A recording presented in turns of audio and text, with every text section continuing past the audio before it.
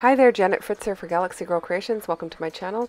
This is a Paw Your Way into Our Heart hop where we are documenting our pets. And this is also Series 15 of Christy's Beautiful Life 30 Days of Sketches. The sketch that I am using today is from Miss Carrie Creations. And I am following it pretty closely.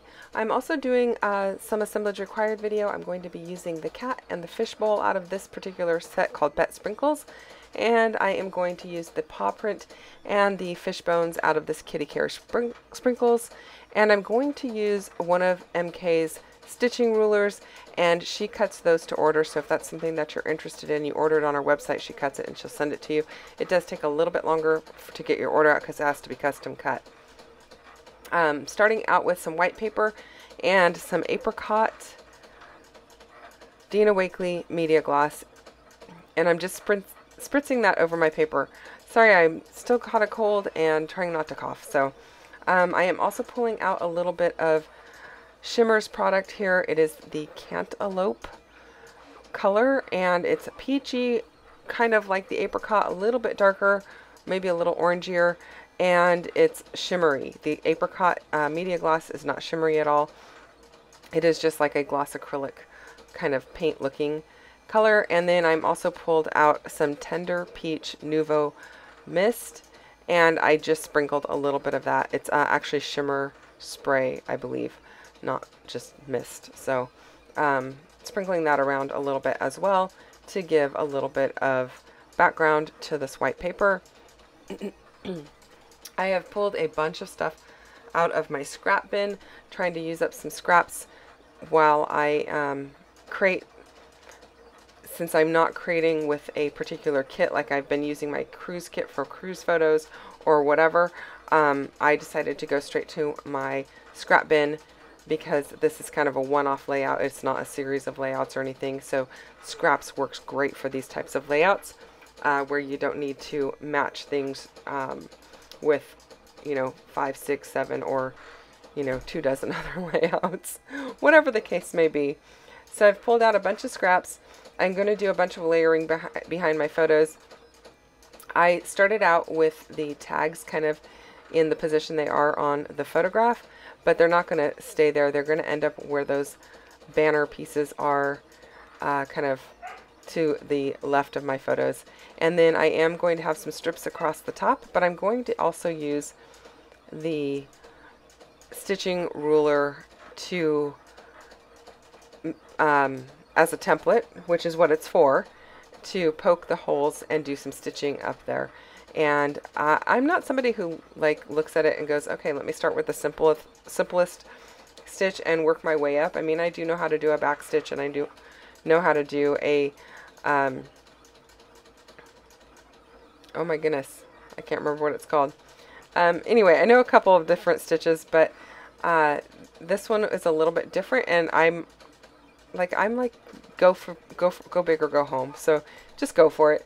So of course I don't start with the easiest one, but the stitching template is awesome because it shows you where your thread or your floss or whatever it is you happen to be using should go on several of these stitches. So I really like that about it, and you'll see I kind of mess up right at the beginning and then kind of have to go back and fix my little mistake there. I am inking everything in some black soot distress ink just to give it a little bit of pop of dimension, and so that those layers are a little bit more readily visible. And I did pull out 2 different tag top punches from Stampin' Up. I don't know if they make either one of these. I've had them for ages in my stash, and I know they have at least one other kind that I don't have, and so I'm not sure if these 2 are still available or not. So the idea is that you cut your paper in a 2-inch width, stick it in the punch the top, and it will cut the tag topper for you. So that's all I did there, using again more scraps. So now I'm pulling out my wood veneer pieces, trying to figure out exactly which ones I want at this point. I Also thought about using those fish bones that are up off to the right hand side, but there was one fish bone in one of these other sets and I decided to go ahead and use it. It's slightly different than the ones that you see off to the right hand side there. And not that I like it better, I just decided to use it out of the same package rather than mixing and matching, but you certainly could mix and match because that is kind of like the beauty of wood veneer. So yeah, I really like the neutral color that it also brings to the layout and the palette. So now I'm just going to go ahead and put a little liquid glue on my layers here to hold them in place and put them down because I know I'm going to do the stitching there. I don't want to use my tape runner. The ATG makes it a little bit hard to go through the layers of paper because your needle will get kind of gummed up from going through. And so I didn't want to use that. I feel like using the liquid glue works better for me. And so that was my number one choice. Now, you certainly could use some liquid glue or tape runner if you knew exactly where you're going to do your stitching, or just use some like an alcohol wipe and wipe your needle off periodically, or your piercing tool, whichever the case may be. So I am going to use a piercing tool that I have in my toolkit here. It's a really old one from Amy Tangerine, and here is the stitching rulers. There's 2 of them in this set, and they have they have multiple patterns on each one, and I really like them. I think they're really cool. I definitely needed these in my stash so that I don't just continue to do the 2 stitches that I know how to do. And so I think it's a fun way to add a little bit of extra detail, and I thought it would be particularly fun because I'm documenting these 3 kittens, and kittens love string, so why not add it to this particular layout. It's also going to bring in a pop of black, which 2 of these cats have pops of black on them. The other one is actually all black, and so I thought that would be perfect also. My color choices for this layout were really based off of the cats. There's 2 calicos and like I said, a black one. And so I kind of brought in those orangey tones like a calico has. The story of these kittens that I am really documenting here is somehow their mom cat is a neighborhood cat, and somehow she found a way into our crawl space and had her kittens under our house. And these are the 3 kittens. We were able to trap the mom and the babies and get them out. And my son, I think, my son and his girlfriend have all 3 of the cats next door. I think eventually the black one will be rehomed, and the other 2 they are going to keep.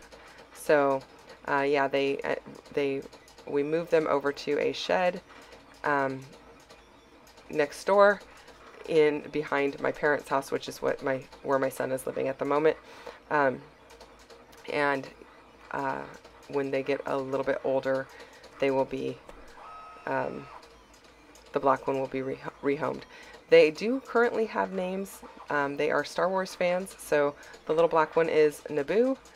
The cheeky one with the tricolor face is Binks, and the one with the 2-color face is Camino, and those are all Star Wars related names. So Binks, I think, is from Jar Jar Binks, and the other 2 are planets. I don't know. Anyway, they're super cute and really, really fuzzy. And so I thought I would document that. So this is kind of like the way it goes with all of our pets. They are all rescues. And when I say rescues, they kind of wandered into our lives with the exception of our dog. She is a rescue as well, but we went and got her. All of the other ones have just shown up at our house. And that's kind of the way it goes around here. And we just don't have the heart to say no. So that's how my son got his dog, and that's how we got our other cats. Anyway, I am going to go ahead and add a little bit of this embroidery floss to this tag, and then I'm going to add some of this apricot jute from Prima to the other 2 tags. You can see I did a little bit more stitching on below the photos and above the photos there just to bring those colors, more of that black down. I didn't want it as prevalent though. And now I am going to go ahead and place my wood veneer pieces. They are adhesive backed, so I'm just peeling the adhesive right off and sticking them down. I have already removed the masking off of the top of them. They have a protective paper coating over the top of them so that they don't get scorched when they're being cut. And you do have to peel that off ahead of time, and I did that mostly off camera. Now I did go to my thickers, trying to use up thickers. Oh my goodness, I've got so many. It's going to take me like forever to do it, and especially since I don't have especially black, I don't have a lot of options in letters. Like I don't have a lot of T's. I don't, in this particular set I didn't have I's, so the I is actually a J cut off. The T are actually ones upside down with the little flag of the top of the one cut off. But it all works, and I'm happy with the way that it looks. It's a bit on the playful side, which is fine for this particular layout, and so I'm just going to go ahead with it. And then I'm just using liquid glue to hold it down because these are chipboard thickers and they don't stick worth, you know, I don't know, worth anything. And in case you're wondering why I'm just kind of floating that title right up at the middle of that white space, I am going to do journaling around it. So I'm going to start my journaling above it and do journaling all the way down to the top of my paper layers there, and that's going to tie it all together. I'm just using a black Muji pen to do all of my journaling, and I don't know who I'm talking to or what I'm doing with my hand there, but I don't make you sit through watching all of it. You'll see it in the close-ups here. While I do that, don't forget to check out everyone playing along with the Paw Your Way Into Our Hearts Hop. Links are down below for that. There's also a playlist for Series 15 of Christy's Beautiful Life.